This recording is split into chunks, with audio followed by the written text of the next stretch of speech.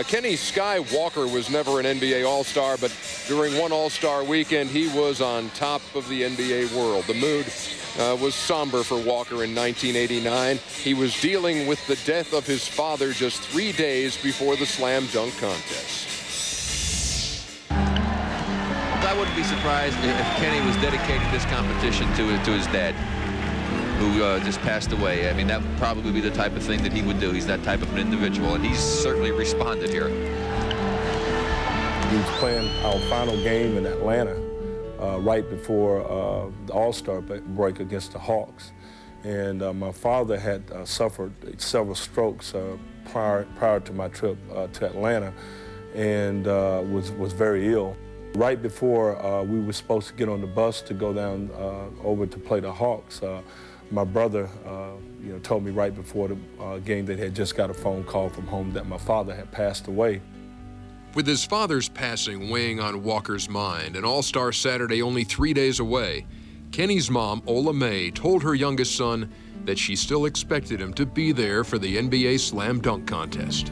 It was very emotional, very difficult to compete in that contest, but I think going in, I had a little bit more will to win. I had a little bit more focus than everybody else because of my situation. Walker would win the dunk contest in a rout, completing 3 near-perfect slams in the final round, while the runner-up, Clyde Drexler, failed on each of his attempts. I think that was my father looking down from heaven, blocking those dunks out of there so I could reserve the win in the NBA Slam Dunk Contest.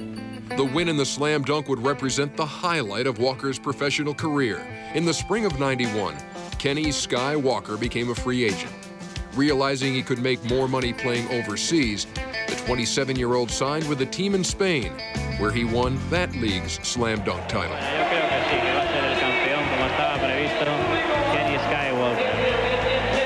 Unfortunately, Walker would tear his right Achilles tendon, ending his stay in Spain.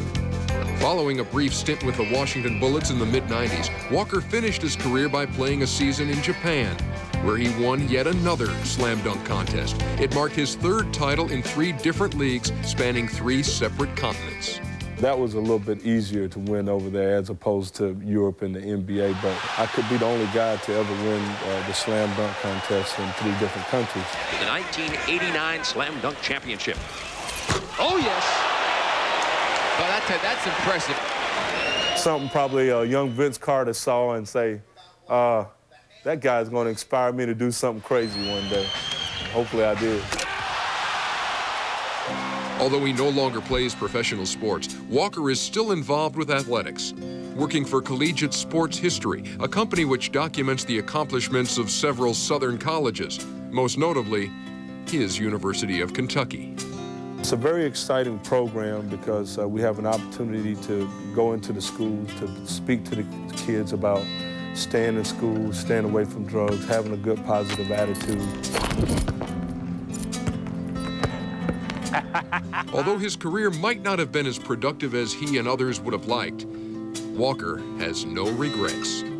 I played 12 years of professional ball and played 7 years in the NBA. And, for me, having played there and having played against some really, really great ball players, I feel honored and blessed to be able to have said that I played in the NBA that long. But I do think that the NBA Slam Dunk Contest is the thing that people are going to remember me most by, and like I said, that's not a bad thing.